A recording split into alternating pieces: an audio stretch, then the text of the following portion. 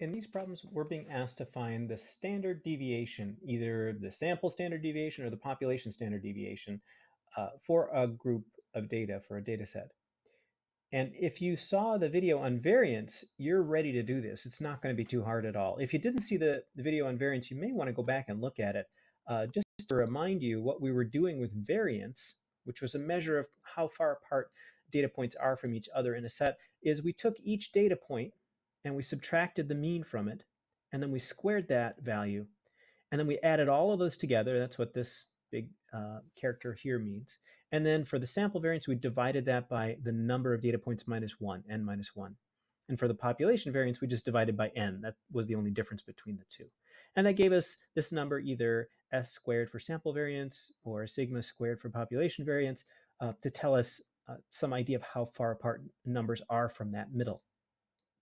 Standard deviation is just another variety of that type of measurement. It tells us how far apart numbers are from the center of the data. And the only difference, you may be able to see this already, this formula in here should look very familiar. This whole chunk underneath the radical sign is the formula for sample variance. To get the standard deviation, all you do is take the square root of that. So to find standard deviation, you just find the variance, and the steps are the same as we were using last time, those steps, and then just take the square root. We've got a couple of problems here. We want to find the sample standard deviation of this data set, and let's see, there are 9 pieces of data there, and this one, the sample or the population standard deviation sigma, and there are 9 pieces of data. Is that 9? Yeah, 9 pieces of data there. So we're going to follow this procedure. Since I set up a spreadsheet already to figure out the variance of a set of data, I thought I would just use that same thing. And I've gone ahead and plugged this data into those spots. So let's take a look at what we have there. So here's our spreadsheet. And you saw the previous video, this column was all our data. So I've plugged in the new data for our problems. And then we were calculating the mean here. So that's the mean of that data, because we have to subtract the mean from each point. In this column, what we're doing is that action. We're subtracting the mean from each data point and then squaring it.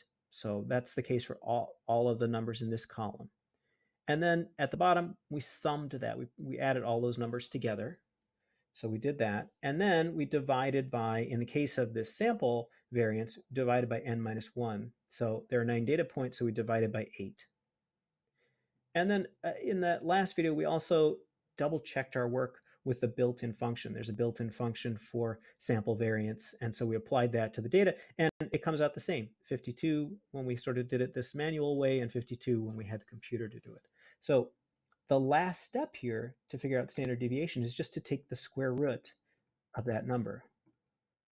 And the function here in Google Sheets is sqrt. I'll refer to that cell. And there we go. So we've got 7.2, etc.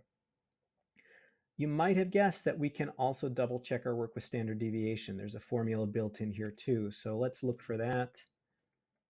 We want sample standard deviation. There we go, standard deviation of a sample.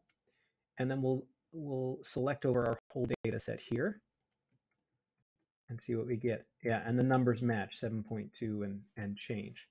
Let's look on our problem and see if we've got an answer like that. Yeah, B, 7.21. So that's our sample standard deviation for this data set. Let's try the population standard deviation problem. This is going to be almost the same. And I've set it up here again. So we've got that data here. I typed that in. And then we calculated the mean there. And then, whoops. And then here, we're subtracting the mean from each of these and squaring that. And then here we're adding all of that together.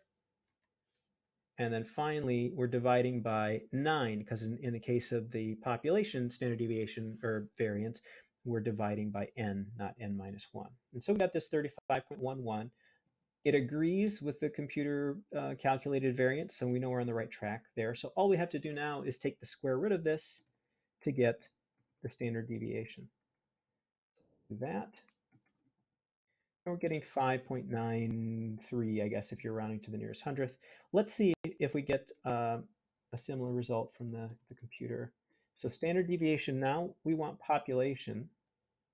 So I'll choose this one and refer to the whole data set. And there we go. We got the exact same thing. So looks like our work checks out. So if there's a 5.93 on here, yeah, B a 5.93. So that is how to take the standard deviation. If you know how to take the variance, just take the square root.